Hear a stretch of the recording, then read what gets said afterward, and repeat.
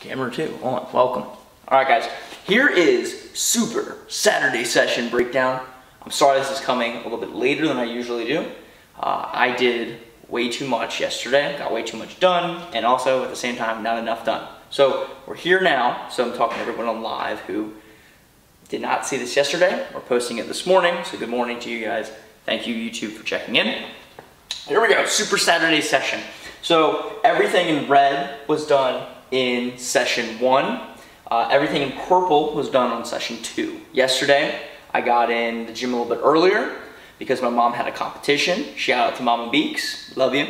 She went to the Charm City Throwdown, and so I broke up my training, so I got my morning session in, did a couple pieces there, went to Charm City Throwdown, checked out some apartments with my fiance, and then back into the gym to finish everything on this side. So we're gonna go down these 6-7 components, how you can break them down into your own training, whether or not you want to try one side or the other, or pick what you like and incorporate that into your training for the next week or leading up to whatever you want to for training. So, number 1, first thing we did in the morning was a complex where we're performing the hang snatch and the hang clean above the knee, at the knee, and below the knee.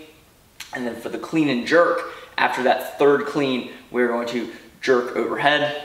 This is not supposed to be like a 1 RM attempt. This is supposed to be moving really, really well, pushing into those moderate percentages. I think here I built up into the 83rd percent of my 1 RM. So we're going to that moderate to heavy range. I would suggest going between 75 and 80. I was feeling really good on the day, so I pushed it just a little bit more into that 83rd percent of my 1 RM for my snatch.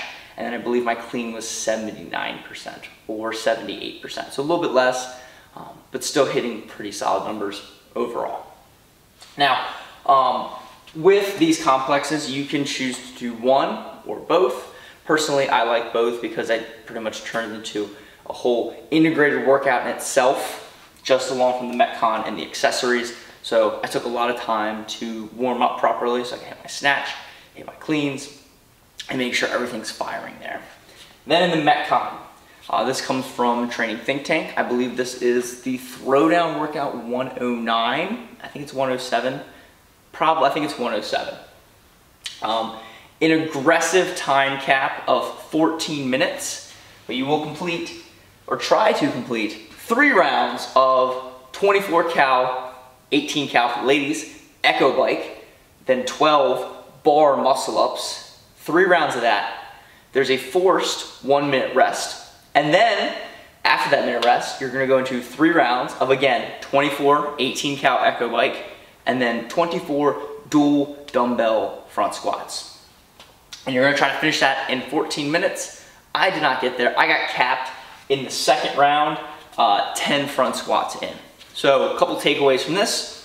If you're looking for something to improve your gymnastics and you're trying to get your heart rate up, this is a great combo for that first half. In the second half, if you're not as fluent with positioning with a dumbbell, especially in that front rack, this again offers a very good workout because you're again in a high capacity environment where you have to push the pace on a 24 18 cal echo bike. The breathing's heavy. How's your positioning? Can you hold? And also too, with the echo bike and squats, you're gonna be blowing up your legs. I did not expect to be doing singles, doubles, and triples where I'm just standing there with the dumbbells, waiting for my legs to stop hurting as bad, and definitely a weakness that I will be addressing in the future weeks, because if this ever came up in a workout, it would have not gone so well. So thank you Training Think Tank for throwing this out there, testing my body, and seeing where I need to fill in some holes for the future. So again, great gymnastics here, a lot of legs there. So if that's something that you're interested into your training, definitely plug it in. And scaling it back to, if you don't have bar muscle ups, you're not as comfortable, you can scale it back to 8 reps, or you could go 8 kipping pull-ups, whether it's chest to bar or regular, just to keep the workout moving so you're not getting hung up on the bar muscle up. And then for the dual dumbbell front squats, I forgot to mention that they are 50s for the guys, 35s for the ladies. And then just to finish off the session, just a little bit of accessory work. We had 5 sets, and keep in mind this is the 5th week of building on, personally, my own GHDs, where we started at like 21, 22 reps. This week I picked the magical number 29. So that's 29 unbroken GHDs, and then we're supersetting that with 16 pistol squats. So in the previous weeks, I've supersetted this with GHDs and toes to bar, but since I did essentially what is a toe to bar kind of deal with the bar muscle up, doing 36 of those, I was like, okay, I've done enough core for today. I'll do some different accessories with that. So we snuck in some pistol squats just to get some skill work in there and just really finish off and blow up the legs for this part of the session. So overall, including the warm-up, including the workouts and the cool down, this was about 2.5 hours. Now granted, I took a lot of time in between the complex and the Metcon, because like I said, the complex themselves took an hour, and that was pretty much a workout in itself, just moving the barbell really, really well, making sure that I refueled properly and I warmed up really, really well for these Metcons. So it seems like a lot time-wise, but because I took the proper precautions to warm up, today I'm feeling pretty good. My body's not all jacked up like it usually is after a clean and jerk and a bar muscle up session. The lats are feeling really strong, and I credit that to, again, warming up properly, cooling down properly. That's session 1. In the middle here, we have the Charm City Throwdown, where I watched my mom and one of her good friends, who is a beast, compete. And then, again, looked at some apartments, and then back at the gym. So this is more strength-oriented, strength piece here, a little strongman work here, and then some bodybuilding to finish off session 2. So if that's something that interests you and you don't want to do conditioning or high level, well, not really high level, but very intense, I call it high level gymnastics, this will be for you. So we started with a build to a heavy set of 3 back squats. And in this piece, it's going to be 9 total sets. Depending on how you're feeling, that first working set of your back squat is going to be between 65 and 70%. That's going to be for a set of 3. And then you're going to take 3 sets to build up to around 80 to 85%. And this is just a normal back squat. There's no pause here. Just a normal heavy set of 3. And within that, you can take, I did about 5% jumps. I started at 65, 70, 75, 80, and made those jumps to the 80, 85% range. I think I topped off at like 83, so it was about 4 to 5% each jump. And again, I was performing 3 reps each set. So if you're here, 1 set here, 3 sets, this is your 5th. And then once you build up to that 80, 85%, you're gonna take and you're gonna you're going to perform the 3 sets that you did building up. You're gonna perform that same weight coming down. So keep that in mind as you're pushing numbers so you're not super fatigued.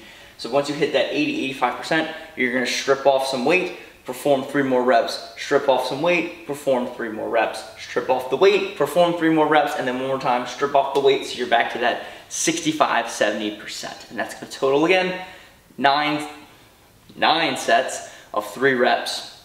So there's some good back squat volume there. The focus for this is to move really, really well, engaging the core the whole time. If you saw some of my previous videos, I had a little bit of a breakdown when I went for my 1RM.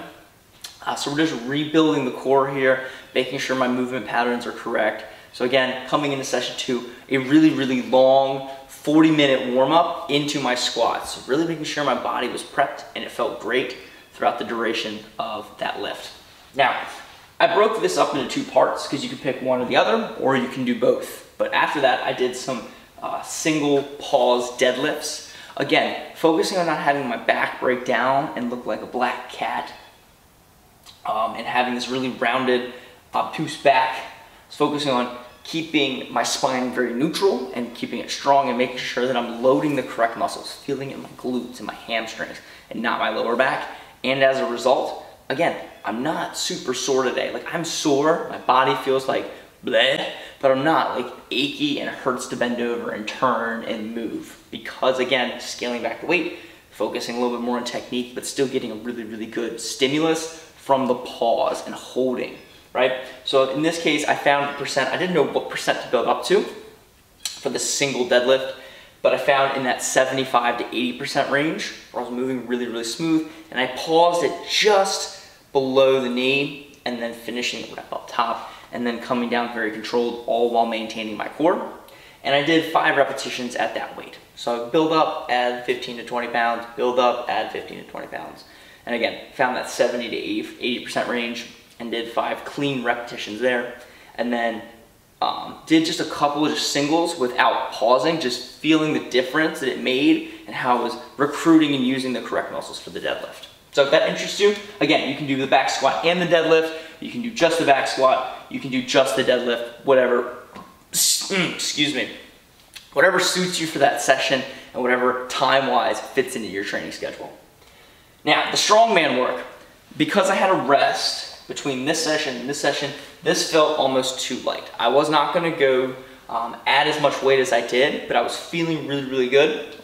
So I ended up adding an extra 40 pounds to the Yolk Carry, an extra 10 pounds on the sled, and then the rest intervals were not as long, but 10 sets of this is still gonna take you a good 25, 30 minutes with a little bit of rest in between, because it's about 30, 40 seconds per implement, and then if you took a minute rest in between, you're looking around 3 minutes a set. So 30 minutes here, just strongman work, man.